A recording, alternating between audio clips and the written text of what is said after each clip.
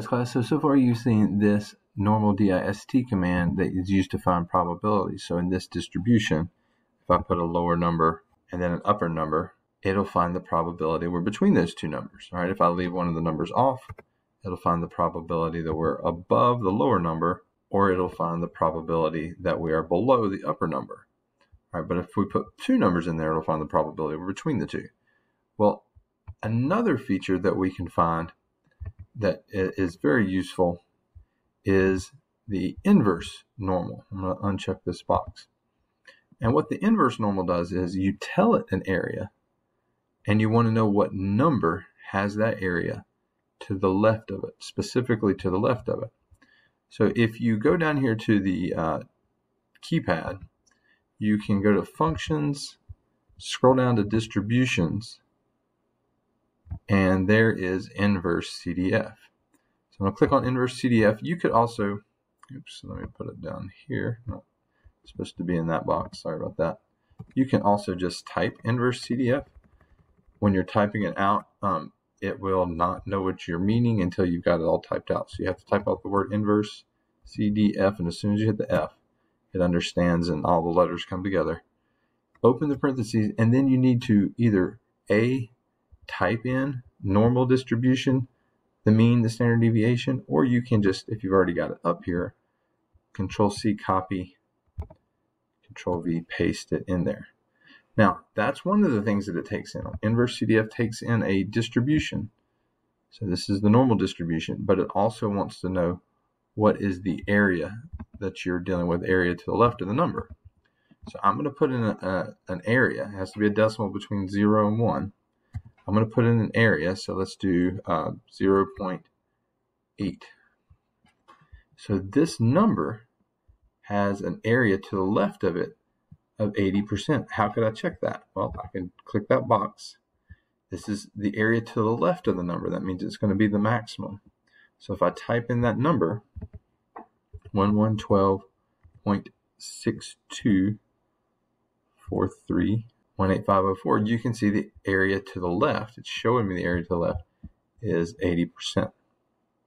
Okay, so that is the number that has an area of 80% to the left of it, and then I can just type that number in there, right, and it gives me the approximation. The only reason it's off, it's not perfectly 80%, is just because this rounds. It only has so many decimal places, so it's rounding. So we're getting something a little bit bigger. But that's how you can find, Inversecdf is how you can find a number from like on the horizontal axis, a number from the data set that has this mean and this deviation that would have the given area to the left of it. What if I have a number or a percentage that has a percentage to the right of the number? So this is the percent to the right of some number is 65%. Well, again, I could use Inversecdf, copy and paste the distribution in there, right, and comma, but if they give you area to the right, this has to take in area to the left. So what you would have to do in that case is subtract it from 1. All right, so notice I put a 1 minus 0.65, or 1 minus 0.65 is 0.35. You could do that in 2 steps. But what I want you to see is you can literally just do 1 minus whatever area they give you, and it will give you the number now that has that area to the left of it. All right, so if the area to the right is 0.65, well, then the area to the left is 0.35, and that is the number. And you can see that that's the number in the box right there. So that's what normal, Inversecdf, I should say, does. That's its job, is to take in an area to the left and a distribution and give you the number that has that area to the left. And finally, what if they give me the middle certain percent? So in this case, the middle 50%. So remember that the entire distribution has an area of 1.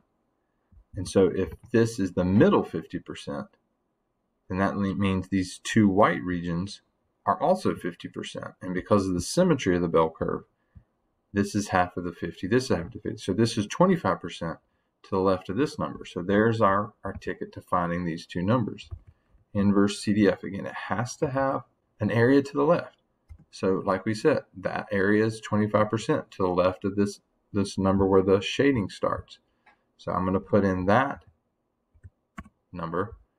Right, that's the lower numbers value. So that's where the 89.882, all that number's coming from. And then if this is 50% and this is 25, 25 plus 50 is 75 is to the right, or sorry, to the left of this number, or you can think of it, 25 is to the right of this number. Therefore, 75 is to the left. So that number has 75 to the left. So I can just go up and change that 25 to a 75. And there is my upper number. There's where that's coming from. So one last reminder, Inversecdf takes in a distribution, comma, an area to the left, and it spits out the number that has that area to the left.